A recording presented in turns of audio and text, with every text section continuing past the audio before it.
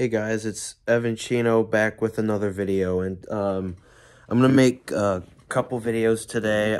This first one is gonna be my top 5 most surprising teams of 2022, and my next one will be my top 5 most disappointing. So this video is gonna be, it's not the general consensus agreement. This is my personal opinion of my top 5 most surprising teams. I'll talk about why I didn't think they were going to do much and what they ended up doing. So let's get into it. So number 5, I have to go with the Philadelphia Eagles. Now, the reason why I say they were surprising, because last year they didn't really make any noise. They had a 9-8 regular season. They got destroyed in the wild card by Tampa last year, and nobody really expected this team to be really elite. They did add A.J. Brown during the offseason, which has really helped.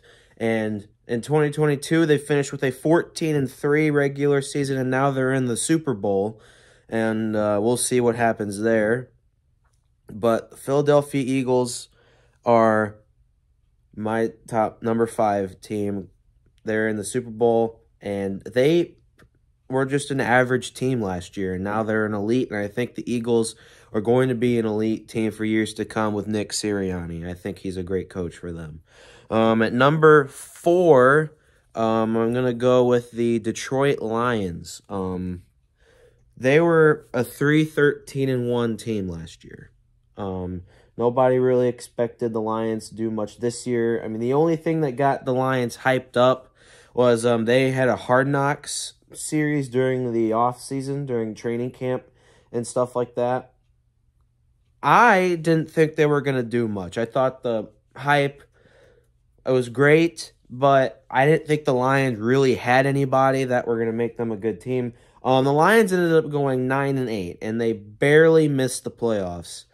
The Lions, I thought originally were going to be, they weren't going to be on this video. I thought they were just going to be another bad team. They started the season 1-6, but they had an 8-2 finish to the end of the season, and they barely missed the playoffs. If the Rams would have beat Seattle in that final game, the Lions would be in the playoffs. Would have made the playoffs. I don't think they would still be in it, but they would have been in it. And Jared Goff had arguably the best season of his career. Jared Goff, he threw for 4,438 yards with 29 touchdowns to 7 interceptions. And then after he threw after he threw an interception against the first game against Green Bay, he would end his season with 12 touchdowns and 0 interceptions. Really good. Jared Goff was an amazing quarterback this season. One of the best quarterbacks. Arguably, I think Jared Goff was the best quarterback of the NFC North this past season. So, and he's in the Pro Bowl. So, there you go. Good job, Jared. But watch out for the Lions for years to come. They're going to make some noise. I think Dan Campbell's putting them in the right place. The fact that they were able to go from 1-6 to 9-8 with that team last year, and part of it was getting rid of T.J. Hawkinson, probably like the best player on their team, and they got rid of him. And after they did, they started just winning a bunch of games. But good job, Lions. 9-8, and everybody, look out for the Lions in the future. I think they can make some noise. And next season, I think they could compete to win the NFC North. All right, so my number 3 most surprising team is the Seattle Seahawks. A lot of people said the Seahawks were going to be terrible. Some people even had the Seahawks being the worst team in the NFL. They did quite the opposite. They went 9-8, and they made the playoffs. They were a wild card team, but they lost right away to San Francisco. Geno Smith was an amazing player. Everybody thought he was going to be terrible, that he wasn't going to be as great as Russell Wilson, but Geno Smith ended up throwing for 4,282 yards, which is the 8th most in the league. He threw for 30 touchdowns and 11 interceptions. So I would say that Geno Smith had an amazing season. I think the best season in his career. But the Seahawks proved they don't need Russell Wilson. And so far, it looked like the Seahawks won the Russell Wilson trade because they ended up doing better without him, and the Broncos did worse with him. So Seattle ended up going 9-8, made the playoffs, and not much more to say about Seattle. Their rookie running back, Kenneth Walker, did great. He's up there. He could possibly win Offensive Rookie of the Year, but unfortunately, these awards are a quarterback award, so it's probably going to be a quarterback. Actually, I don't know why I'm saying that. The Offensive Rookie of the Year last year was a receiver, but we'll see how it goes, but that's them. So my number 2, my number 1 and my number 2, I knew who the teams, what they were going to be, but I couldn't figure out who I wanted to put at 1 and who I wanted to put at 2. These two teams were both really, really bad last year and ended up making the playoffs this year. But I'm going to go, my number 2 team is the New York Giants. New York was terrible last year. They went 4-13 last year. Of course, you could say part of that was Daniel Jones got hurt toward the end of the year in 21. They had to go back and forth with Mike Glennon and Jake Fromm.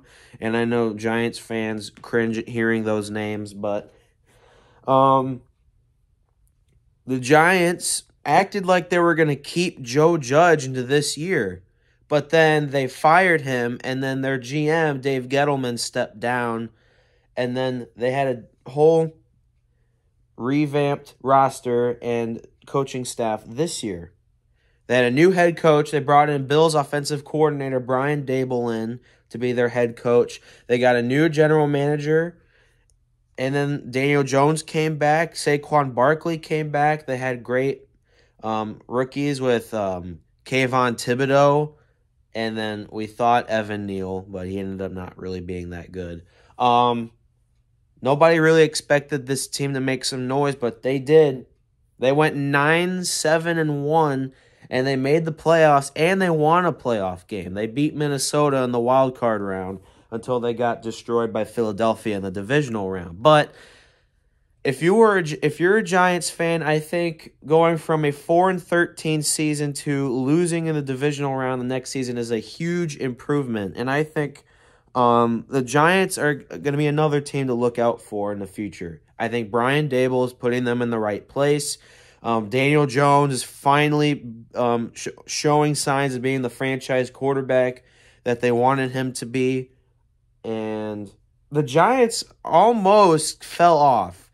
The Giants had a 6-1 start to the season, but then they started losing a lot of games. They ended up finishing the season 3-6-1 after their 6-1 start. But it was still good enough to make the playoffs, and they won a playoff game. So, New York, your amazing job, and watch out for the Giants in the future. I feel like the Giants could end up being one of the best teams in the NFL in the future. But now, my number 1 most surprising team in the NFL is the Jacksonville Jaguars.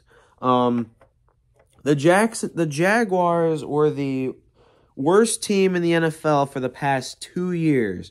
They finished as the worst team in 2020 and 2021. They only won a combined 4 games in 2020 and 2021. And they ended up winning 9 games this year. They had a 9-8 regular season, and they won a wild card game.